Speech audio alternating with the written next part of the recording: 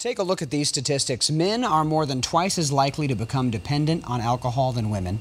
They're also twice as likely to die of drug overdoses, and 4 out of every 5 completed suicides are men.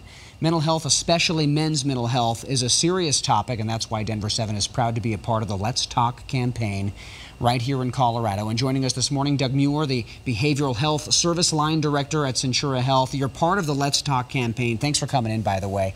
Now, thanks for having me. Of course. Now, this encourages open conversations about mental health.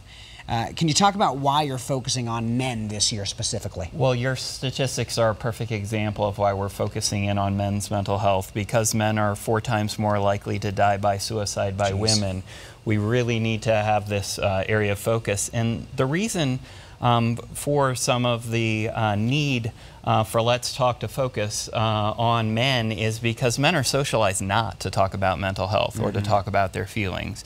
And so by encouraging stigma reduction and open conversations, we hope to break those cycles of men not talking and not getting the support that they need. And so more and more we're seeing athletes like Brandon Marshall and leaders who are men willing to share their stories and willing to have those conversations. And you say we're not alone when we're going through a mental health crisis or when we want to help someone who is. How can we get help for ourselves and for others? See, that's one of the great things about Colorado right now is we have a comprehensive crisis system.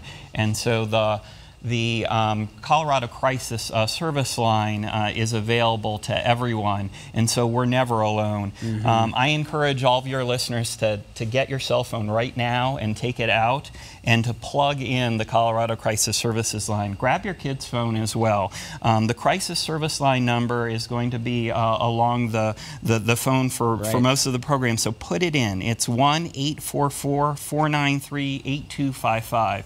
And so when individuals are having the conversations, when they're talking about things like suicide, when they're asking very specific questions, they may have concerns about what those answers are. And so knowing you have that number and that it's available is an opportunity to reach it out. And the great thing about that crisis line, it's not just for individuals in crisis. It's for families, it's for all of us. It's a number where you can get information regarding referrals, how to access care, and so it is a tremendous support to individuals, and it's very important that people have it and that they share it, and we encourage our kids to share it. They all know individuals that might benefit from it. It's so important. You can learn more about the resources that are available and how to approach someone about their mental health at letstalkco.org. Thanks for coming in. Thanks for having me. Katie.